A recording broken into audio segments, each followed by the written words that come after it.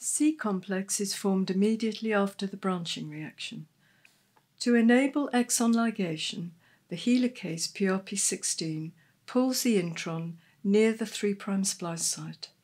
This triggers dissociation of the step 1 factors.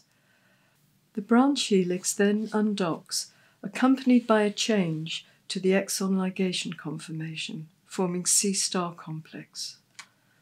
The step 2 factors PRP18 and SLU7 then bind along with the helicase PRP22.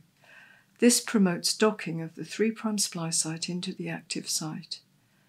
The 3' splice site is recognized by pairing to the 5' splice site and branch point adenosine.